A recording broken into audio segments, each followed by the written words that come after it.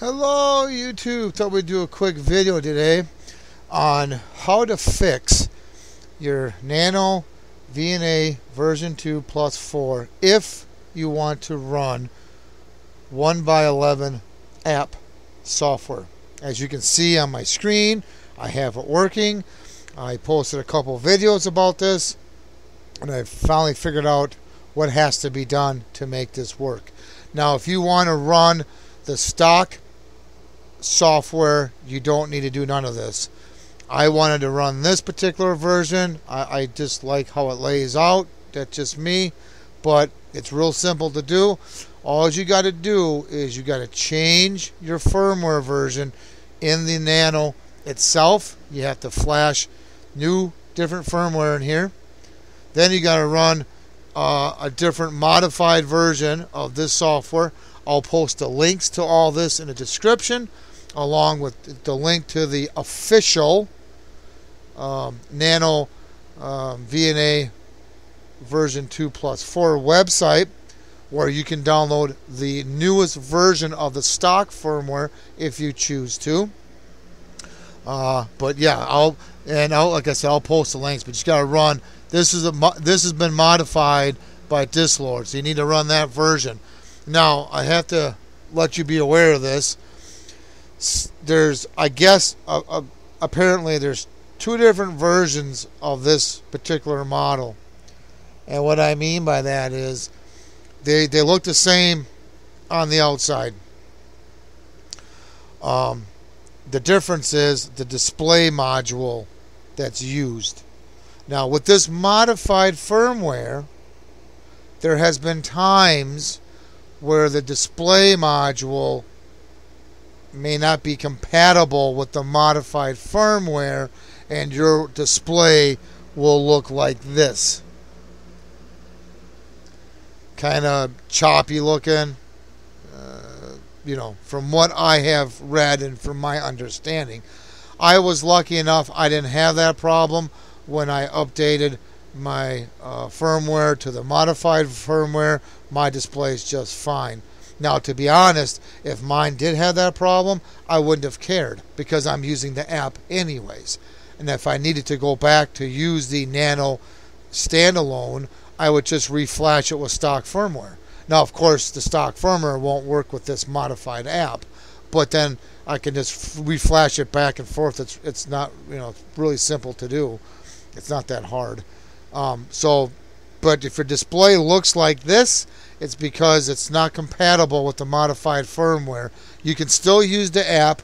The app will work just fine, but your display will look like this. Now, on some models, I bought my version, if it makes any difference, I bought my version from the official website's links that are on the official website. I'll post that link to the official website down below.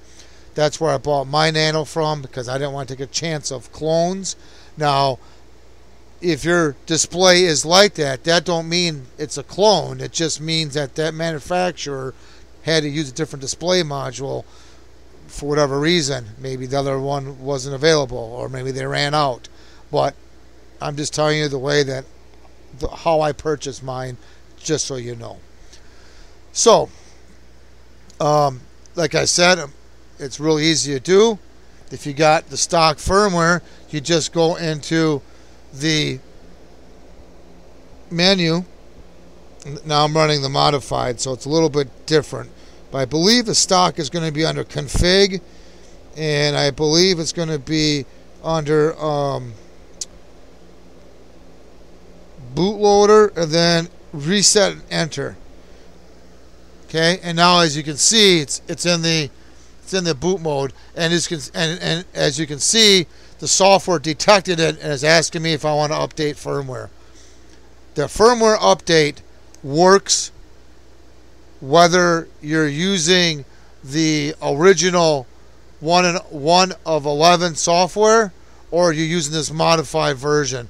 The firmware update function has worked fine. It's just the other functions in the software that did not work, that I had a problem with, as you saw in my videos. So it will pop right up. You hit yes. I don't want to do that because I don't want to update, but that's how you do that. So that's how simple it is.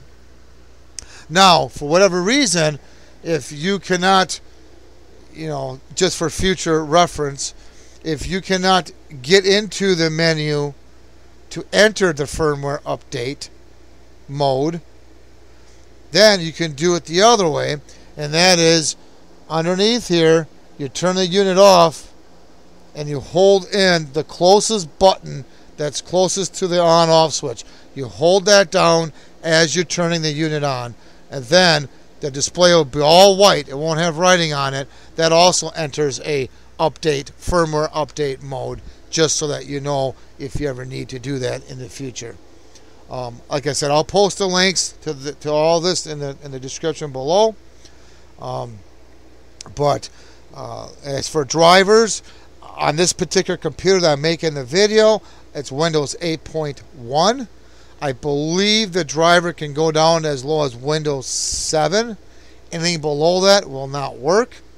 But I'll post it. Like I said, I'll post to the main official site, and you can get the drivers and the stock firmware. And I'll also post a link to this modified firmware and this modified app. So that's what I'll do. Now, how do you know if you need this? Well, if you want to run this particular modified app, like if you saw my other two videos, it wasn't refreshing. It wasn't updating down here. It would do it sometimes. Sometimes it wouldn't do it at all. So that's how I knew something wasn't right. It wasn't right down here. So it's refreshing, updating, like it's supposed to. That's how you know if you need different firmware. If you want to run this 1x11 type of app, but you're going to need the modified version. Like I said, I'll post that link down below too. Otherwise, if you just want to run the stock app that's on the official website, you just run the stock firmware and life is good. So you don't need to do all this, but I like this particular app better myself. So another thing too I want to make mention of, and at least on my computer, and maybe the newer computers are different. If you're going to run a hub, because you know how it is, you never have enough ports to plug in USB cables, I recommend getting a power hub. This is not a power hub. There's no external cord to plug into power with this one. This is just a regular USB hub. The problem is when you start running those hubs and you start plugging in all kinds of stuff, it takes obviously more power from the USB ports, and it could cause a particular issue. I've run into that on a couple of my laptops. I had, I started to plug in too many things. So if you have a problem with your Nano and it's not doing the COM port, it's not finding the COM port, and you have a hub, unhook the hub and hook the cable up directly. See if that fixes your problem before you start worrying about drivers. Trust me, I've been down that road already. So that's what I recommend if you have any problems with it not detecting the right COM port on this app. So then make sure that you calibrate. Obviously, you want to calibrate this when you get it all working. You just go to calibrate and you follow the steps. So that's what you do there. That's a whole nother video, but you can read more about that on your own. Other than that, this is the way to fix it if you want to run this app.